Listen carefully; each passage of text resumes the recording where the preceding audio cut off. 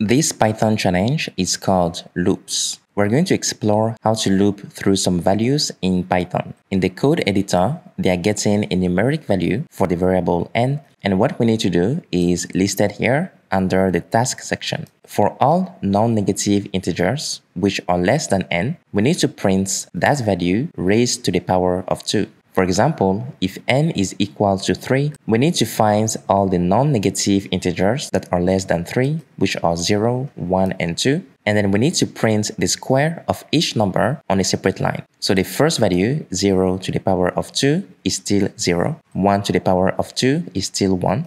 But 2 to the power of 2 is 4. If n was equal to 5, then we'd continue. 3 to the power of 2 is 9. And 4 to the power of 2 is 16. So we don't include the n's. We go from 0 all the way to the largest value that is less than n. And we're only dealing with integers. So this here is the solution. Remember that in Python, the indentation matters.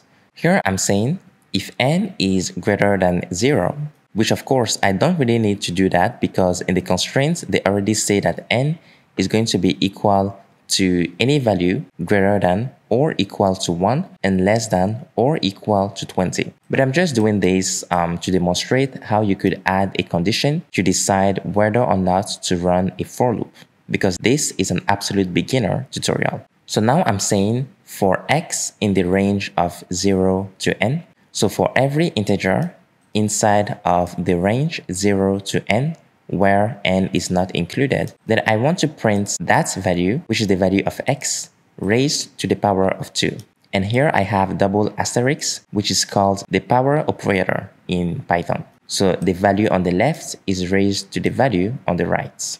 Remember that in a previous tutorial, we looked at the range function in Python, and I already explained that it includes the beginning, the first argument, but it stops right before the end.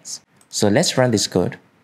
We've passed the test case. So this test case was for the value of 5 for n, and we got the same value as what they had here. Now let's submit this code, and we've passed the test case. So that's it for Python loops. If you like this Python tutorial, please subscribe to my channel, and I'll catch you next time.